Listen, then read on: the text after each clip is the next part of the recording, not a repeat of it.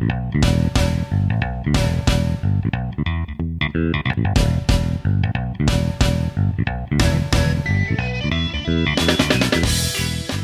and welcome to episode 3 of Expected Value, a podcast that goes inside the sports analytics world.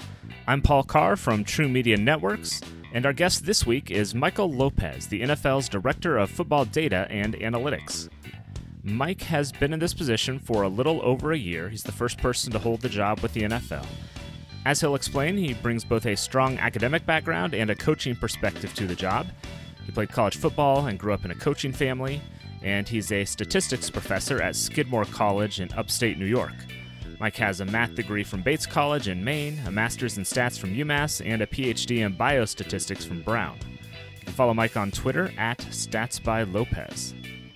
In my conversation with Mike, he'll talk about what exactly he does for the NFL, state of analytics in the league, working with the NFL's competition committee, the league's first big data bowl held earlier this year, his advice for students and anyone who wants a career in sports analytics, and why a former Nebraska quarterback is his favorite athlete. Then Albert Larcata and I will be back to react to the interview and wrap things up. Now, without further ado, here's the Expected Value conversation with the NFL's Michael Lopez.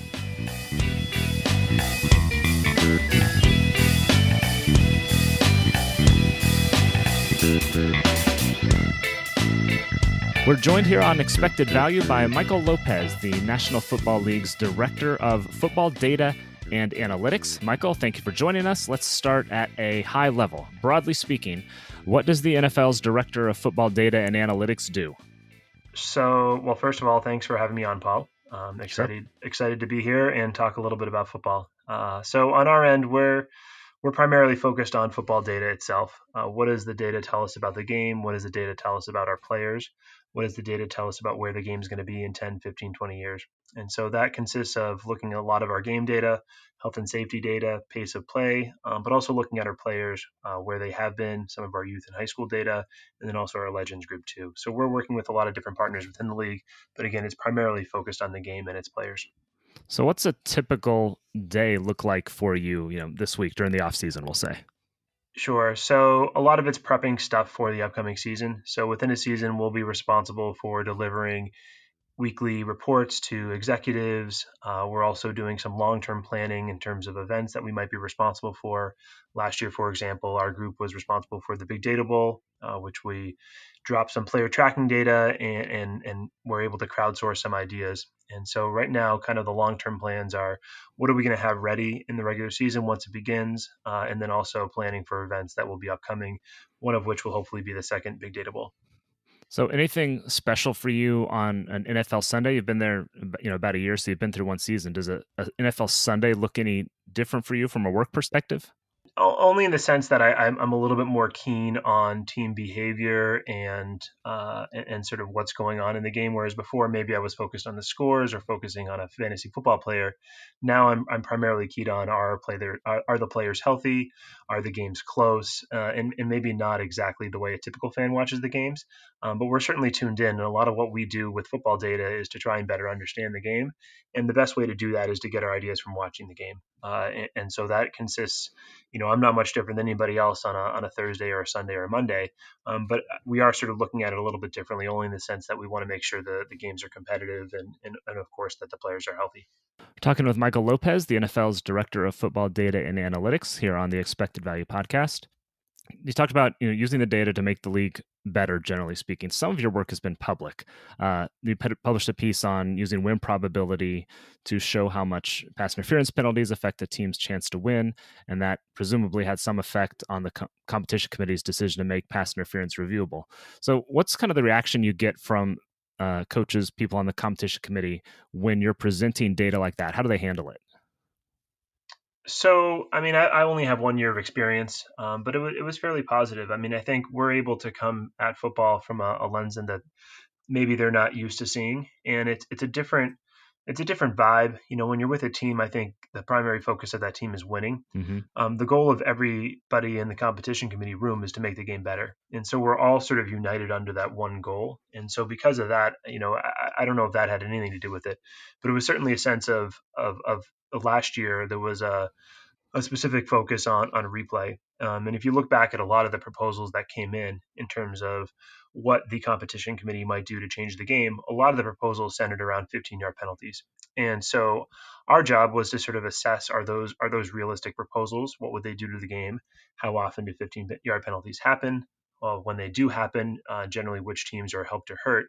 From our perspective, we started to do that, and then we realized that, well, let's look at all other types of penalties. We included pass interference calls at that point. And when you sort of take the perspective of what impacts games, the metric that I would use in terms of swinging one team's chances from good to bad, or from bad to good, or from good to really good, et cetera, et cetera. We stumbled across win probability, and so lots of folks have derived win probability models. I've had a version that I've been able to use for a couple of years. We matched it to our calls, and it sort of made an intuitive sense for the coaches to be able to say, like, all right, yeah, I was a part of this game. I remember this being a good play that helped us. Or I was a part of this game and I remember this being a play that hurt us. And for us to be able to show them plays and say, all right, you want to know what win probability is? Here's an example where your win probability went up 4%. Here's an example where your win probability went up 12%. And then here's this pass interference penalty where your win probability dropped 17%. And to be able to put like small percentages on them to sort of correspond to what they actually get when they watch the film, that's what they're used to dealing with. And they're used to be able to say, like, oh, I remember that play. I know what happened on that play. And so from our perspective, what they ultimately decided to do with replay is a little bit outside of our domain. But we were certainly able to put some data perspective to the sense of what calls impact games, when do they impact the games, and if we are going to review something, what should we be able to review? And in this case, if you look at the calls that swing games the most, generally those tend to be pass interference penalties. And so, I'm ultimately I don't know the world that it could have existed if we didn't have that information. All we got to observe is what happened last year. But I do like to think that we played a little bit of a role in sort of centraling the focus on pass interference penalties. But ultimately, they could have included more penalties. They could have included fewer, and that a lot of those decisions are sort of up to the powers that be. Mm-hmm. Looking at just kind of the general state of, we'll say, NFL and football analytics, I think the consensus is it's behind, like everyone else, it's behind baseball, a little behind basketball. I think the gap seems to be closing. What sort of advances has the NFL made, generally speaking, over the last 5 years or so, analytics-wise? I mean, I think personally, I will note that just as somebody who's been in football, I mean, coaches have been using numbers for decades. I think I would probably agree that there were a little bit slower to pick up on some of the trends that maybe some researchers had found, 5, 10, 15 years ago. But I think coaches have always used numbers. They've always tried to use tendencies about how players are leaning or about how linebackers are moving their feet or things like that. They've just been a little bit more in-house. And so I think with the advent of player tracking data, I think we're hopefully going to see even more sort of ways of looking at new, I guess, ways of taking what coaches have always been able to do and putting numbers to it. In terms of public work, one of the things that's really hurt football data for a long time is that within a given play, you have hundreds of movements, hundreds of player decisions that they're making in their heads. At the end of the day, all we see is one row in a data set. And so at the end of a game, you get 160 rows. The problem is like I said, those 160 rows realistically reflect millions of subtle movements that ideally we would like to be able to measure. Player tracking data can give us that. And so I think the future is bright. But from a perspective of like, what are those 160 rows giving us at this point? Well, realistically, teams are passing more. They're passing better. And I'm not sure if they're passing more because they're passing better or if they're passing more because they've realized that in general, researchers have suggested that passing more is better. The other strategy that we noticed last year is in terms of fourth down aggressiveness. Teams last year went forward on 4th and 1 more than they ever had before and went forward on 4th and 2 more than they ever had before. And so from a league perspective, we're interested in following those trends. We want to make sure that those things are good for the game. Not that we would really be able to do much about it, but only in the sense that we want to understand how teams are behaving. And I think those are probably two of the bigger trends that have happened over the last half dozen years. So you talked about the tracking data, the NGS data. Give us kind of the nutshell version on kind of what it is and the direction that it's going on the whole for the league. So our media group out in Los Angeles is sort of the main drivers of the next gen stats. And so each I should be giving them the credit. I don't exactly. I get to work with the data, but the data really stems from them, and they get most of the credit for how it works. But it's highly accurate, and what it comes from is each player has chips embedded in each of his two shoulder pads, and so those chips emit a RFID signal, and that signal is tracked wherever the player goes on the field. And the nice part is that we get 10 observations per second roughly, and those are observed basically in real time. And we can aggregate that data and share it with teams so that they understand where were players on the field, how fast were they moving, what was their direction, their orientation, their acceleration. And so you can use that information to get a better sense of what players were doing when maybe they don't necessarily appear in our play-by-play data. And so, I mentioned 160 rows before. Now we have on a given game, if you want to look at, if you want to give each player at each moment in time when he was on the field a sort of row in a data set, now you're talking about 400,000 rows of data. And I wouldn't exactly call it big data, but relative to where we were, it is really big data. And so it's kind of an exciting forefront where there are a lot of questions that teams want to ask. Some teams are asking them, some teams are maybe not asking them as much, but the question is, it takes time to answer those questions, and it takes a football specific expertise, and sort of that combination of merging football expertise with sort of analytical acumen is kind of where the league is going. And so it's kind of an exciting time to be in the league. It's kind of an exciting time to be in football, and I do think that the sort of overall interest in data will hopefully continue to grow in front offices. If anything, because we have this huge trove of data and we aren't exactly sure what questions we should ask from that data. Without getting into like specifics of what a certain team is doing, what's kind of the general state of, I'll call it like an analytics staff for teams? You kind of touched on how some are using it, some are not in different ways. What's your kind of average NFL team look like from kind of a staffing and people using the NGS analytics sort of thing? So some of the details, I think we have to, I mean, at least I personally have to be a little bit careful of sharing, of course, just Sure. because there are teams out there that want to maintain a competitive edge, and there are teams out there that have publicly hired. There are teams out there that are privately hired. From the player tracking perspective, one of the really tricky things is that a lot of times you'll ask a question and you can't answer it right away, or you try to answer it and it takes you a couple weeks, and then you actually don't get an answer because you realize either you couldn't really answer it or because maybe it just wasn't an interesting finding, and that can be frustrating. And I compare that to like a scout or somebody who's watching film.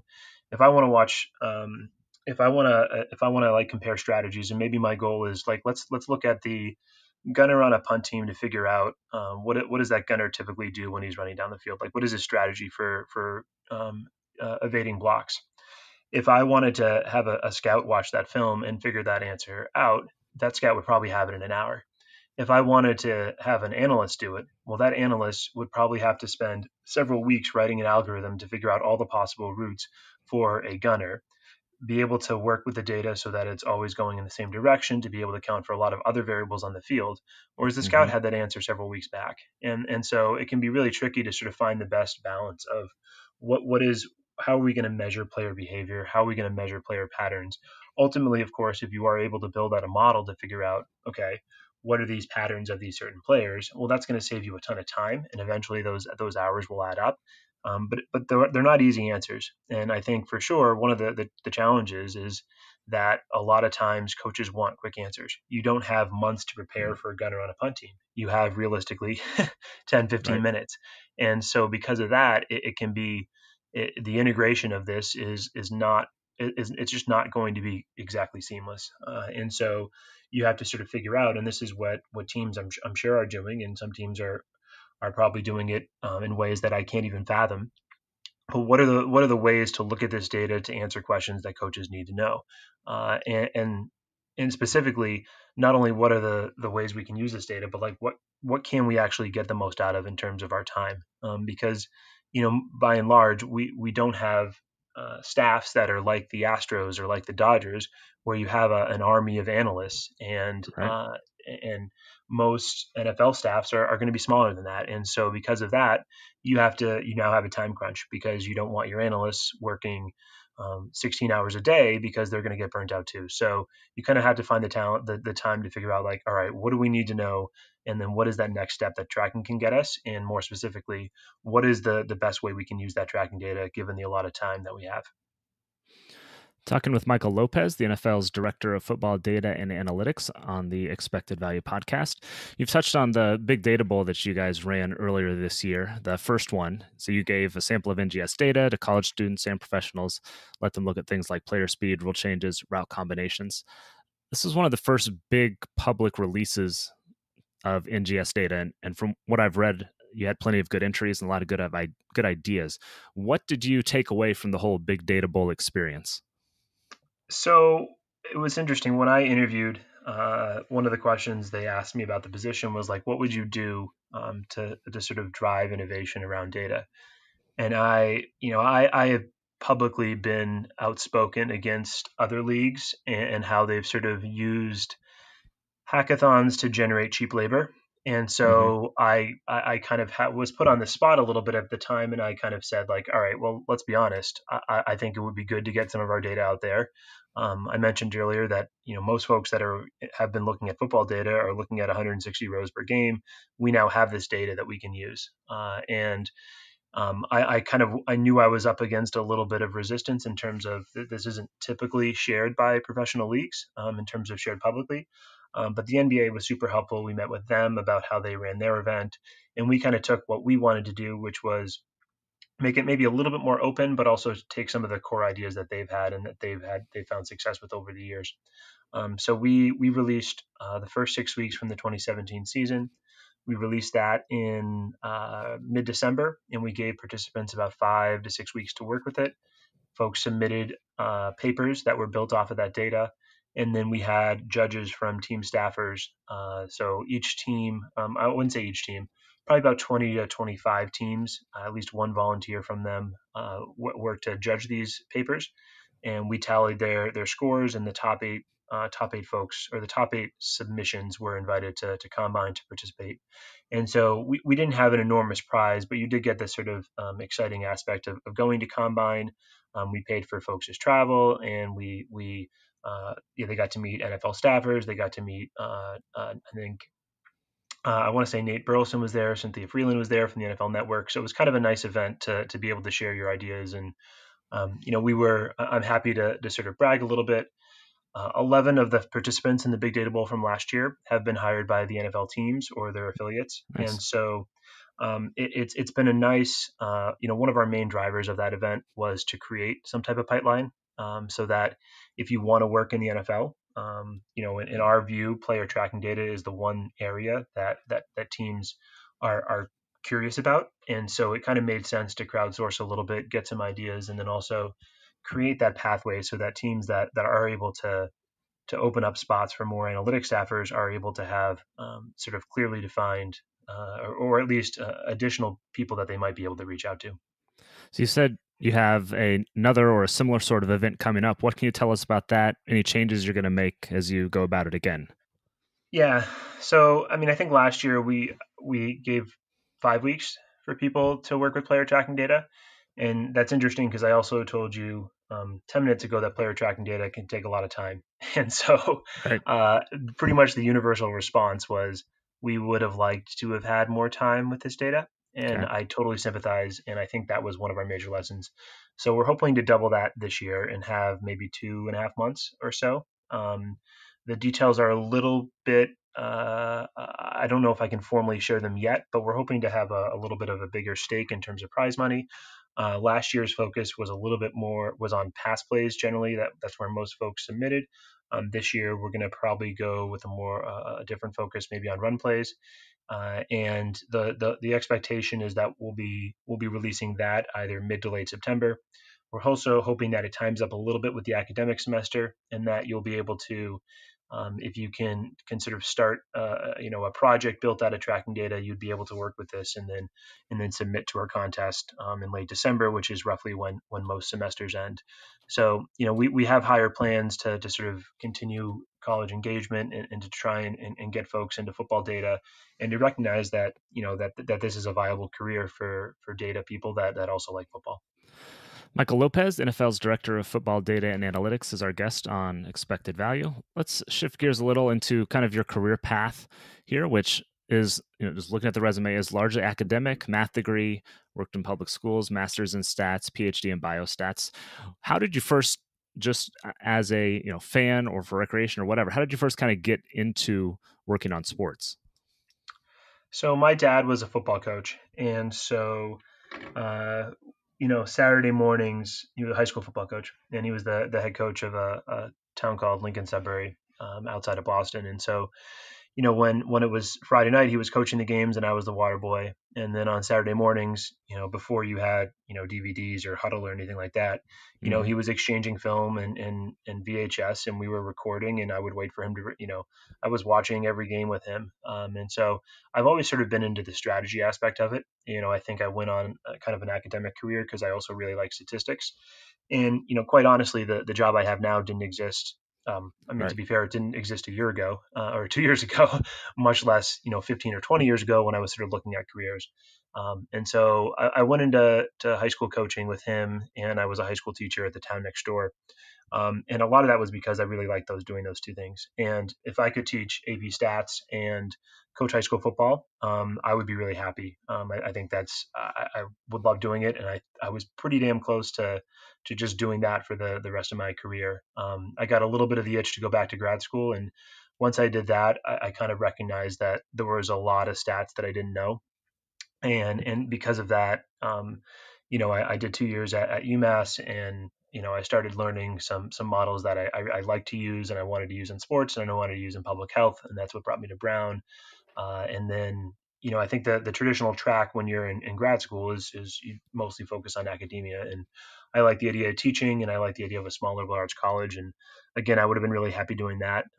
It just sort of turned out that, that itch that I got when I was, coaching and helping my dad back 30 years ago, is the same one that's always in the back of my head. Ultimately, when I'm watching a football game, I'm thinking like, did they make the right call? Did they call the right play? I'm thinking in terms of coach speak, and so when this opportunity opened up, where a lot of what I was doing, which was football analysis, could be sort of the full time role, it was too hard to turn down. Sure. Yeah. And so I know you've made the rounds of stat conferences, did a lot of writing and such. When did you first kind of realize you might be getting the attention of decision makers, whether it's the teams or the league or something like that? Um, to be honest, it's never really been a goal of mine. Hmm. Only in the sense that when you're in academia, your goal is to appease your advisor, and your goal is while it's you're not trying to make the coach of a hockey team or a football team interested in you. It just your job is to get papers published and to review articles and sort of push the field further. And I think that's kind of I was never really thinking, oh, I want to get hired by a team. In large part because, for the last, I have an 8-year-old at this point, and I now have two kids, and so certainly for the last 8 years, it's not like we're going to go flopping around, move into a random town just because I want to analyze football or hockey data. Yep. Mostly because those are realistically the only two sports that I'd be, I've been doing analysis in. And so we're quite happy where we've been, and I'm fortunate enough now that we could kind of mostly stay where we are in terms of the new gig. So the goal was never really to try and get noticed, unless it was get noticed by academic journals, in which case, yeah, that was the goal. But if we're able to sort of have a small impact, and this goes with any of the papers I've written, whether it's academic or blog posts or other things, if it does get noticed and teams or leagues are interested, then great. But I'm mostly doing it for a lot of it's for my own curiosity, or at least it was, before I started this job. Sure. A lot of it was just to sort of answer questions that I thought were interesting. So, the announcer says something and you want to be able to check, was the Yeah. announcer accurate or was the announcer inaccurate? And it's not necessarily to pick on an announcer. It's more because that announcer is giving you a really good question that you hadn't thought of before. And that's kind of where a lot of the initial work that I was able to do, stem from. So how did the NFL role come about then? You started just over a year ago. What can you tell us about the process of getting on with the league itself?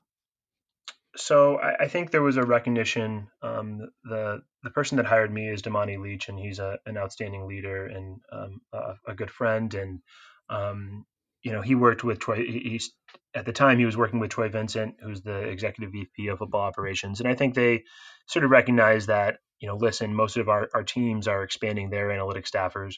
We have this trove of player tracking data that can tell us a lot about the game. We need somebody who can come analyze it. And so, that's kind of where the connection was made. That they sort of put together that a lot of what traditional analysis had been, is a good start, but there's a whole lot of data that we can ask more questions with, and so that's kind of where I was able to come in and help out a little bit. We have a solid team of analysts that again are answering a lot of questions about game quality. But I think being able to also merge in, like, when does player tracking data help us? What questions can we answer using player tracking data in terms of a rules perspective that, quite honestly, we would have had to have watched a lot of film to answer before. I think those are kind of fun things to be able to be a part of. So since you're still in academic land as well as working with the NFL, you're obviously working with a lot of students. What do you tell students that come to you and say, "Look, I'm interested in sports analytics career"? What are the kind of the boilerplate things that you tell them to get them going down that path? Honestly, the first thing I say is take statistics classes and don't silo yourself into sports.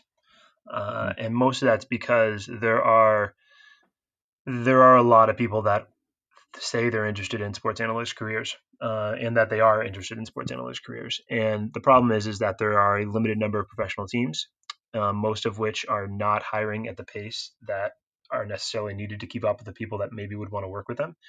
And so, from my perspective, this is a joke that Greg Matthews is one of my good friends has told me before, is like, did you ever hear of the unemployed statistician? And the answer is no, because there isn't one.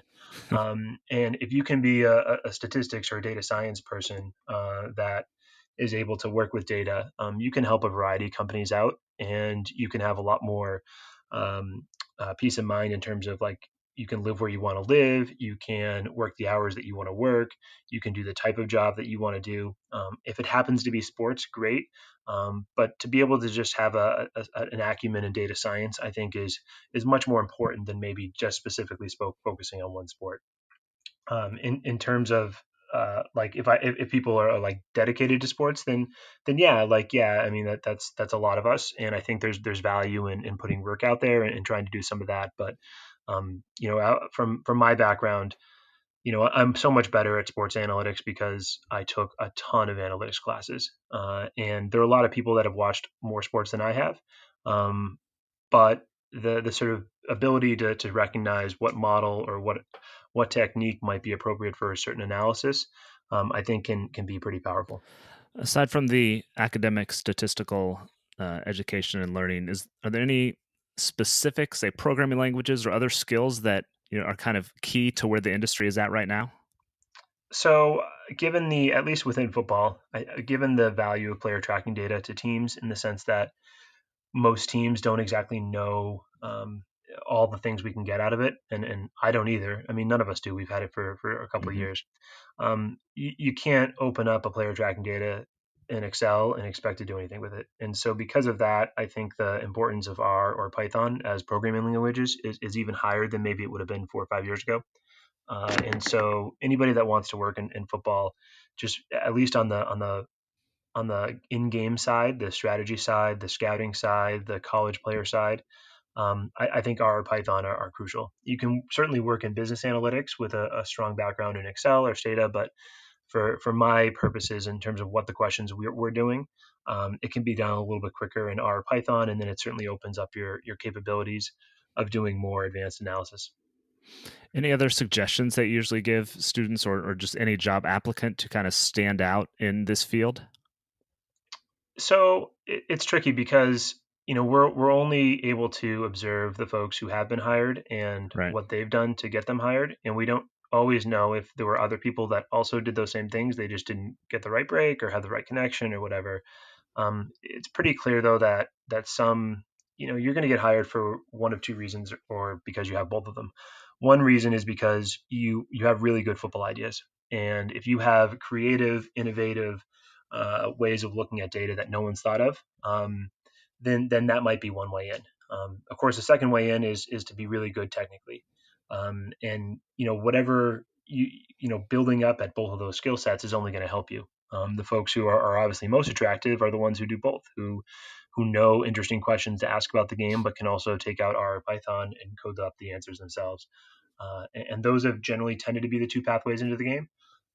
For better or for worse, I think that's probably closed some doors that should have been left open. But hopefully, we're, at least in terms of our league and in terms of what we'll try to do, is we want to continue to make as many of those doors open as possible. And so that, we've seen this common route in teams, but maybe there are other ones that we should be identifying as ways that we can also consider pushing. We've kind of talked about this a little bit with all the academic work. I'm curious how you watch a football game. Are you still a fan, or just kind of what's your process if you're just sitting down on a Sunday and watching? Kind of how do you watch a football game? The quarterback drops back to pass, and I hope he doesn't get hurt. Safety first. Yeah, well, I mean, listen, we want competitive games, and when there are lead changes and swings that are exciting for fans, that's what fans want, and that's what we want as a league. And so it's realistically not much more complicated than that. I think there's nothing. We'll certainly try and pick up on larger patterns in the game or ways that teams might be acting. We're messaging each other. We constantly come up with ideas. Like last year, I was sitting with a couple of the folks on my team and watching a game, and there was something that happened, and we were like, yeah, we need to look at that. And then sure enough, we looked at it and we found that it was something that maybe we could push eventually to have a change in the game. And so like those things are fairly common that we'll pick up on analyses. This specific one was a punt went out of bounds, and we were a little unsure where the ball should have been marked. Mm-hmm. And of course, you can use player tracking data to do that. And so, those are the types of questions we can use with player tracking data. But you also have to sort of recognize, like, how often do punts out of bounds happen? Which team are they generally favoring? You sort of have to recognize that maybe our ball data, because we have a chip in the ball, is that accurate all the time on punt plays, or is that sometimes also, on the wrong side of the field for various reasons? So, and we're trying to think of ways to make the game better mostly, but also we want the quarterbacks healthy. Sure. Finishing up with Michael Lopez of the NFL here on Expected Value. A handful of just kind of random quick hitting questions to finish things off here. What is your favorite number and why? I was 59 in college, so the number 59. And did you pick 59 for any particular reason?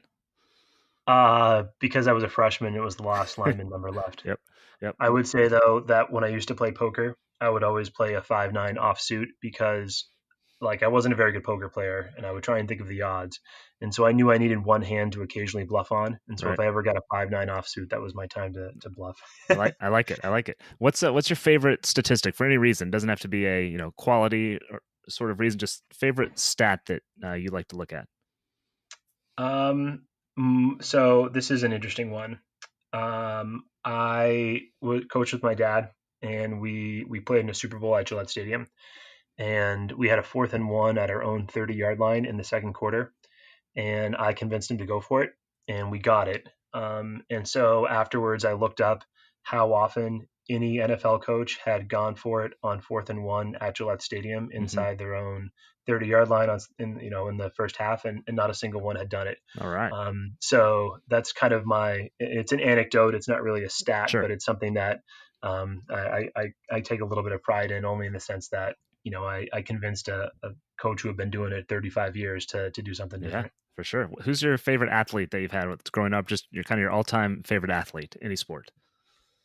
Tommy Frazier, the option quarterback at Nebraska. I like that. So how did, as growing up in Boston, how did you get connected with him? So one of my dad's, he played wide receiver at my dad's school, but he went to Nebraska and he played outside linebacker. He was eventually Rookie of the Year in the NFL. And so he was at Nebraska. Mike Crow was his name. He ended up being Rookie of the Year in the NFL for his rookie year. because obviously that's when you're rookie of the year. Right. And anyway, so I got into Nebraska because of him. And then the next quarterback after he was there was sort of the mid 90s was Tommy Frazier. And so I loved the option, and it was really cool to watch at the time. And now I realize I would never install that in an offense right now. But at the time, it was really neat. Something we all go through is that moment we realize we're not playing sports professionally. It's earlier for some of us and later for others. Did you have a moment when you kind of realized, like, okay, this is about where my sports career is going to end up? I was always last in sprints, and it didn't take long.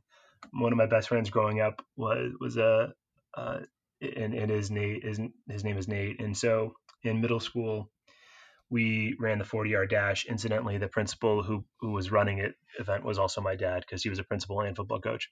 And so we line up everybody up for the 40-yard dash to time us ourselves. So we all do through it once, and then we get to do it a second time.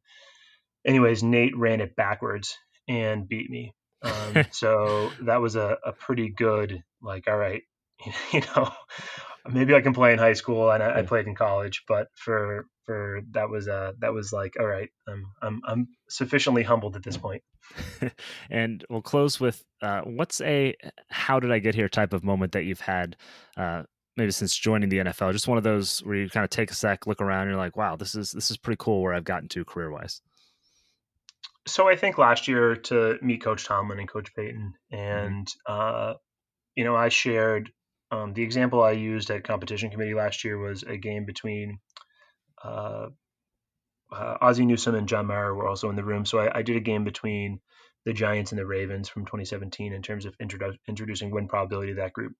And Coach Tomlin and Coach Payton at the sort of the break, they wanted their game from the Saints Steelers last year, and they wanted they wanted me to rank the swing and win probabilities based on the penalties in that game.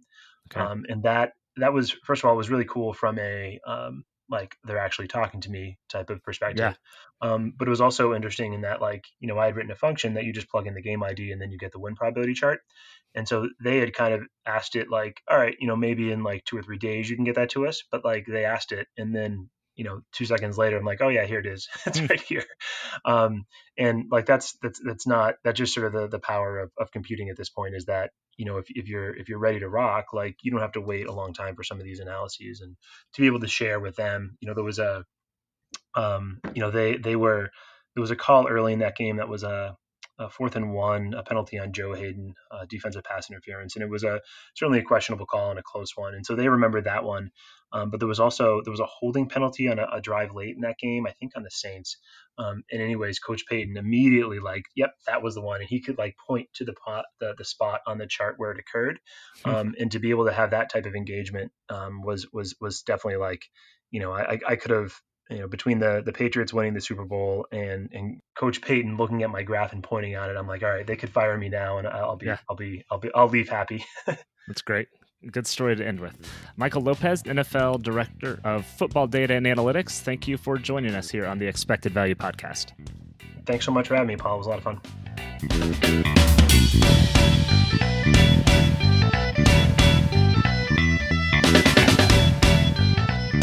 Back in the True Media Network studios, I'm Paul Carr, joined by Albert Larcata, True Media's Senior Director of Business Development and Data Science. Albert, from a data analytics perspective, I think Mike's doing a lot of good things for the league, for the analytics community on the whole. What stood out to you from that interview?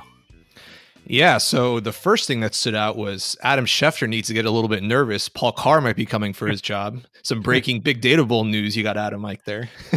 Yeah, number 2 is coming back soon. I think I'm going to need like 3 more cell phones and much less sleep if I want to be Adam Schefter. True. Yeah. I don't know if your wife's going to like that. No. Maybe Shefty's safe, but some good insight and good sort of teasers from Mike on Big Data Bowl 2 and what might be coming type of project. I think you mentioned rushing type project might be in the cards. So anyway, that's kind of cool. We'll sort of see what comes out publicly from that, but good to hear that might be coming back. But no, so yeah, my kind of higher level takeaway, not anything specific he said, but just more broadly hearing him and listening to his stories, is from a jobs perspective, there's so many types of jobs, even in a very niche field like sports analytics. I think what most people, people in college, job seekers in general, think of when you hear of a sports analytics job is, you work for a team. You're in Moneyball, you had Billy Bean and, all those guys working for a team and using numbers and all that. And that's probably what most people's, quote unquote dream job might be. But there are so many other people and so many other types of businesses that are not even tangentially, they're directly involved in the sports analytics field. People like Mike, who are working for league offices in the NFL, NBA, etc. People working for data providers, Pro Football Focus, SIS, and football. There's a lot in soccer as well. Software companies like us. I mean, you and I are working in the sports analytics field, working pretty directly with teams in sports media. And, we don't work for a team.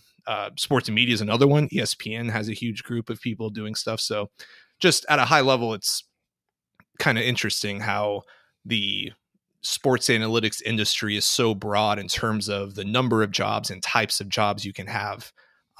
And to be honest, a lot of the jobs that are not with teams by, more traditional metrics like, job security, quality of life, work-life balance, in some cases, just salary, the types of jobs outside of teams end up being a little bit better than jobs with teams. So something to think about if you're looking to get into the sports analytics world. Think more broadly than just working for a team. There's lots of other opportunities out there.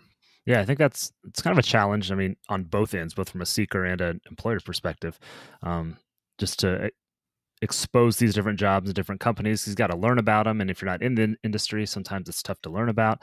And I mean, you're right. Like when we were in college, 15 years ago or so, like the jobs we have now didn't exist. And so many of these companies didn't exist, at least on the scale that they do now.